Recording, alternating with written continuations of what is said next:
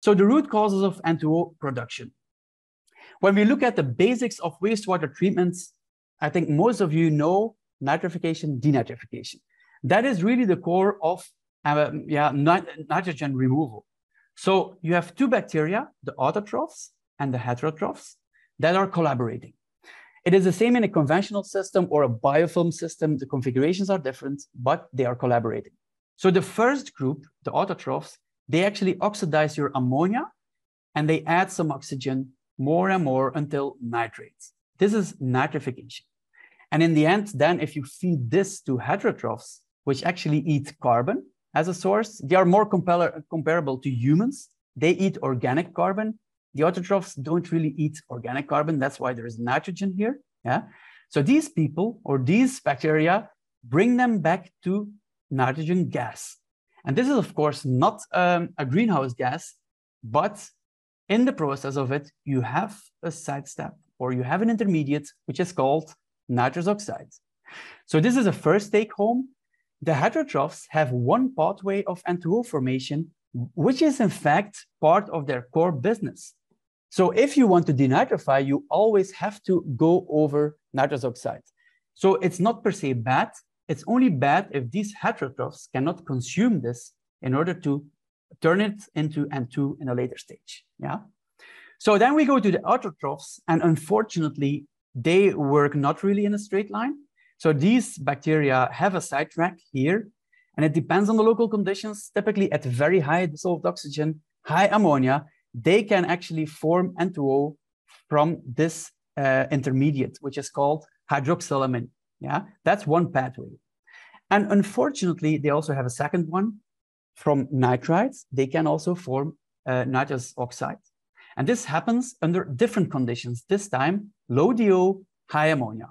Okay, so that's kind of the summary of this mechanism. So if we summarize it in 3 lines, while autotrophs can produce N2O in 2 ways, the heterotrophs can actually produce N2O in 1 way. But important, very important, is they can also consume N2O in 1 way. So the net balance might be even negative or neutral. Okay, so that's the summary of them. And to make it easily digestible for you, we will refer back to these blue ones, the autotrophs, and we will refer to them as A1, A2, and we will also refer to the heterotrophic pathway as H, the brown symbol, okay? So if you see these symbols reappearing, these are the 3 pathways of N2O formation. So let's go to a case example. We will give the floor to Roberta Mbuyo, and she will be introducing a real case example. Roberta, the floor is yours. Yeah, thanks, Wim. So here we are presenting a pilot scale reactor, which is currently used by the water utility Watercare in New Zealand to investigate the N2O emissions under different operating conditions. They are doing some measurement under different, for example, influent conditions to evaluate the N2O emission. We are collaborating with them within a project, and the goal of the project is in fact to enhance piloting an on-site measurement campaign to enhance process understanding about N2O and biokinetic ASM in general, and to obtain an effective mitigation of greenhouse gases. So here we see it's a conventional system that Wim already mentioned earlier. So it's a denitrification zone followed by a nitrification zone. In the first part of the reactor, is anoxic. So we see an inlet, influent wastewater, and secondary settler recycle stream. This both enters the system, and in this zone we have higher DOC, higher COD, higher ammonia, and then denitrification occurs. Then the flow passes through this window that you can see at the bottom, and it goes to the aerated zone. In the aerated zone, the ammonia nitrification occurs, and also the COD oxidation. So basically, in this zone, you have higher dissolved oxygen concentration, lower COD, and lower ammonia. So this is what we would measure. So in this slide, you can see the liquid N2O concentration and the gas N2O concentration. This is a 3D CFD simulation, what we call a volume rendering. So a 3D visualization of, in this case, a concentration of a certain variable N2O inside the reactor.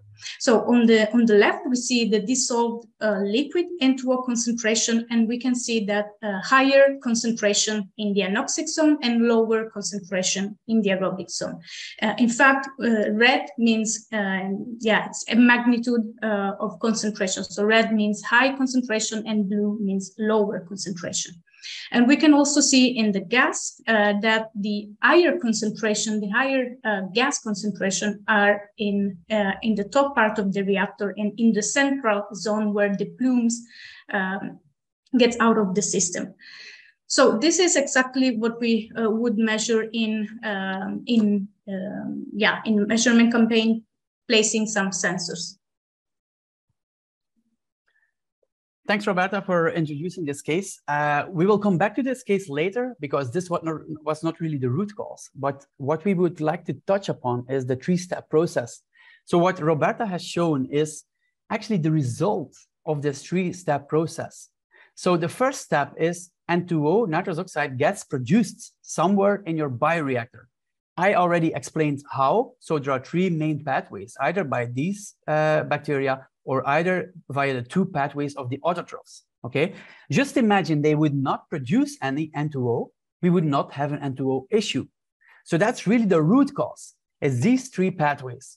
So what happens secondly is, even though N2O is a gas, it is actually starting in the dissolved form. So it gets transported through the water flow of your system, and that makes it hard to, of course, know the root cause because it's already going away from that. And you will measure it somewhere in the form of liquid N2O. And in a third step, and this is really causing the emissions, your N2O gets emitted because it gets stripped due to the aeration. So the liquid N2O joins the aeration bubbles, the air bubbles, and goes up, and this is really causing the emissions. So what we really measure is typically with liquid sensors or gas measurements, the N2O in the water phase or the gas phase. But really the root cause is here. And what is also important is what gets emitted is causing the climate impact. So we have to distinguish between what we can measure, what causes the climate impact, and what is the root cause of the problem. So if you approach this from an engineering point of view, we have actually two choices. So either we address the root cause, which means avoiding N2O to get produced or lowering the production of it, or we treat the gas, and that's an end-of-pipe solution. For some reactors, it works because they are covered. And then you also avoid the environmental impact. But of course, in this webinar, we will be focusing on step number one, which is really the root cause. And we believe if you understand the root cause, you can really effectively mitigate. So Roberta, back to you. Yeah, thanks, Wim. So back to the pilot reactor. Here again, we see the dissolved N2O concentration in the liquid, in the anoxic and the aerobic zone. What is interesting to see is that the concentration is quite homogeneous in the reactor. So it's higher concentration in the anoxic zone and slightly lower concentration in the aerobic zone. So actually here we are measuring, actually, if we put some sensors, we are measuring the symptoms, but we don't know where is exactly N2O originating from and why is it produced. So then if we go a step back in step one that Wim mentioned, what we would see is, what we would focus on are the root causes. So here we are looking at the production rate, so the speed of reaction of heterotroph in this case, so how fast heterotroph produce N2O, the kilograms cubic meters per day that is produced by heterotroph. And here we are looking at 2D images. It's a side view of our system. Here, what we are seeing is that heterotroph produce N2O of course, in the anoxic zone, which is expected. Now, if we go to the heterotroph pathways, A1 and A2, what we see is that A1 occurs in these transition zone between anoxic to aerobic, where you have lower oxygen, but also high ammonia availability, and kind of the same for A2 processes. Now, if we would finally quantify the root causes, we would see that in this case, 57% of the N2O is produced by the heterotroph and the remaining fraction by the autotroph. So it's interesting to note here that despite the two pathways of autotroph, A1 and A2, occurs mainly in this transition zone, they account for almost 50% of the N2O production. Now, we can do a simulation, a scenario where, for example, we simulate what happens if our ammonia load increases. It's very common, it's ammonia increase during the day in our influent wastewater.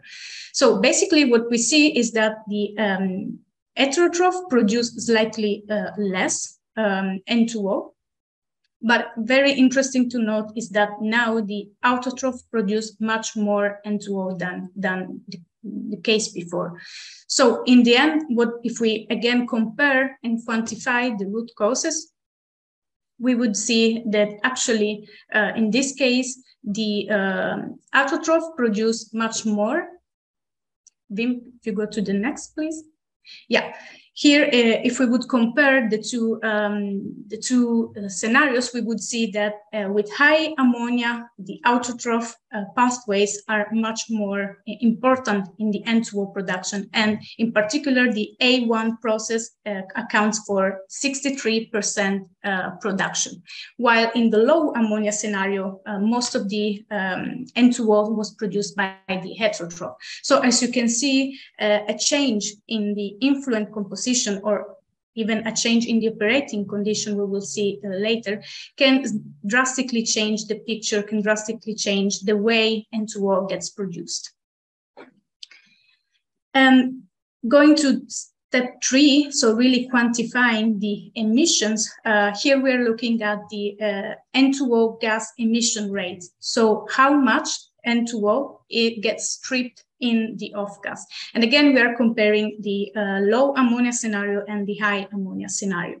So what we see is that basically by increasing the ammonia load, the N2O emission increase by a factor of 50%. So as you can imagine, it's a huge variation that can happen on a daily basis in a wastewater treatment plant. And this is exactly what Explicit also measured by their drones. So Explicit used these drones to basically map the gas and it are able to measure the N2O emissions in the gas phase. So if you look at the plot here on the right, you can see that basically within 2 hours, they could measure, they could observe a very wide fluctuation of N2O emission between 50 and 100% difference. And this can be caused, for example, by a change in the influent organic concentration, influent ammonia concentration. So going back to the pilot reactor, here we see the summary of the N2O concentration in the gas and in the liquid in the two scenarios, low ammonia scenario and high ammonia scenario. So this is what we would measure, placing some sensor or hood in for measuring the off gas. So basically what we would measure is an increase of N2O in both liquid and gas in the case of higher ammonia. Finally, we can quantify the final goal is to really quantify the emission in terms of CO2 equivalent. So here we are proposing two indicators. Here on the left, the yearly emission CO2 equivalent emission, and on the right, the emission factor. So how much N2O gets emitted per ammonia influent load. So basically what we can see is that by increasing the ammonia influent concentration, our yearly emissions more than double. While on the other side, we can see that the emission factor is slightly reduced because it's also linked to the influent ammonia, which increase. So basically, this is just an interesting point to mention that emission factor should always be accompanied by some other indicator, for example, the yearly emission in this case. Okay, so thanks, Roberta. So we will go to full-scale plants in the next section, but this was like an introduction because it's a simple to understand system, just an anoxic zone and an aerobic zone. And Roberta has shown actually that our model brings these three steps nicely together. So the first one is the production. We have, of course, the kinetics inside the model. So these kinetics tell us where it gets produced at which rate, so which mass per second or per hour of N2O. Then we have the production, of course, and then we have finally the stripping with the gas, causing the final emissions. So if you paid close attention, what you measure is actually a consequence of the first step, but the gradients of the local hotspots of production are quite different when you compare to the gradients you would measure on site. And that makes it very hard to interpret such systems or to know the root cause. So we have explained that the root cause can be found in three mechanisms, three production pathways. And also if you change a bit of the conditions, not only the influent, but also the operational conditions or a design, these pathways can react very, very differently. It all depends on the local conditions of dissolved oxygen, ammonia, and carbon. So on-site N2O measurements, either gas or liquids, they reveal the symptoms, but actually we believe that in order to cure the patients, it really lies in addressing the root causes.